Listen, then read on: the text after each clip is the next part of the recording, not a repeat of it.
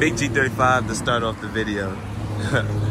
What's going on, fly guys? FIZ back at it again with another video. I know it's been a long time. It's probably been about a month since I uploaded a video, but I'm back better than ever. So from the title, you can see that I'm doing a lot of upgrades to my car. First, even outside, forged carbon. The mirror is forged carbon. And now what you guys all clicked on, everything is forged carbon. So at first I was gonna do like a tutorial of me taking off the steering wheel, swapping that, taking off all the interior trim pieces and everything like that, but I came to the realization that I'm not a tutorial channel. I'm just gonna quickly just put a little clip of me struggling to actually put all this shit off.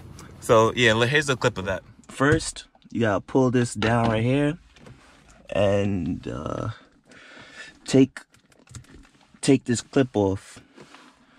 Put everything in here so you don't lose it. Just put it in here. Once you take the clip off, should I wrap this? Yeah, I'm gonna wrap this car forged carbon too. Yeah, that shit's gonna look fire. I'm gonna wrap that forged carbon, put that down there. Once that's off, you gotta, mind you, this might not be the best tutorial because I only watched like one video on how to do it, but I think that's all I need. Just pry that open like that. Man, what is this shit stuck on? Oh.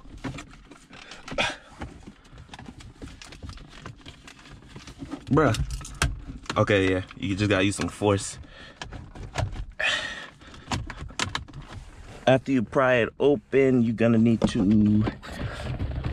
Holy, what the... Yo! Hold on. This shit's annoying already.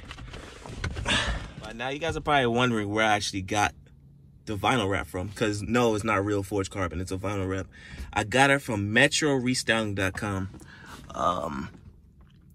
All you need is probably 5 by 5 feet. I got a little bit more. It costed me about, I think, $60 because I wanted to do the outside trim pieces too. But for just the inside, all you need to do is go on Metro Restyling and get gloss Avery Dennison forged carbon. They have 3M. You can probably try out 3M, if, but this one is the Avery version. And what most of you guys probably clicked on the video for is the steering wheel. If you go on eBay, you're going to be paying close to $700 for this steering wheel. I would never. $700 for a steering wheel. I'm not Bill Gates. I got this out of pocket. It costed me $480. But my OEM steering wheel, I sent it back and then they gave me $100 back. So in total, I paid $380. I would actually leave the link in the description, but they're not paying me. And I'm tired of giving companies free promotion and they don't even give me nothing back. Like my Alpha Rex headlights that you guys seen in the beginning, the GTR style headlights, I got them at least 6 sales of $700. About 6 people said that they purchased the Alpha Rex headlights after watching my video. And that's 6 times 7, what is that? 35. So that's about $3,500 that I made them, and I didn't even get not $1 back. So I'm not gonna actually leave the exact link, but all you gotta do is go on Alibaba or AliExpress. They have so many different types of steering wheels. If you want ones with lights and shit, you want ones with red stitching, yellow stitching, gray stitching, blue stitching, they got everything. Yeah, let me... Oh yeah, another thing. You see that crack in the windshield? When you're taking off this steering wheel, make sure you do not strip the airbag bolt. If you strip the airbag bolt, it's gonna be a bad day. That broke because of a hammer, and I don't even want to talk about it. Just be easy. Do not strip the airbag bolt. The one that's right, hopefully you guys see it. You see that little piece right here? Hopefully you can see it. But there's a little cap, and then behind the cap there's a screw. Do not strip that bolt. It will be the bad day for you. Another thing I did, My car came with the orange old Android looking 1997 looking dash, where the little lines right here, orange, the screen orange. Nah, I wasn't cutting it. It wasn't cutting it 2020. So I swapped the dash. I'm gonna add a picture right now of what it looks like when you take off the dash. It's a lot of work, but then again, it only took me like 2 hours to do it, but it's a lot of work. You're gonna see I'm gonna just put the picture.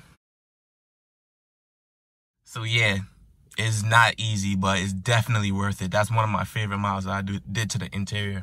But if you want to swap your dash, make sure you get a dash that has, if your car came with adaptive cruise control, you have to get a dash that has adaptive cruise control. If it didn't, you have to get one that didn't. That's all that matters. It doesn't matter if yours is automatic or if it's manual, if it's a G37 or if it's a Q60 G37 body. It doesn't matter. My car is a G37. This is a dash from Q40 sedan. I obviously have a coupe. No back doors back there. I always have a coupe and it works perfect. You can just interchange any of the dashes. Just make sure the adaptive cruise control shit is the same. But yeah, my next video, this was type of boring video. It was just an informative type video. My next video is gonna be some lit shit. I'm tuning this car. I need my car to spit flames, cause his car, he tuned his shit. The Fire Risk 335 in all of New York. He tuned his. I'm probably gonna add a clip to the end of it. Nothing but bare gunshots. I'm gonna add a clip at the end. But mine, I need my shit to shoot gunshots and flames and everything. So my next video is gonna be me tuning this. And yeah, just make sure you like, subscribe. I'll try and post more videos. Not every video is gonna be like this where it's just talking and shit. But yeah, make sure you like, subscribe. Video coming in the next 2 weeks most likely, nothing longer.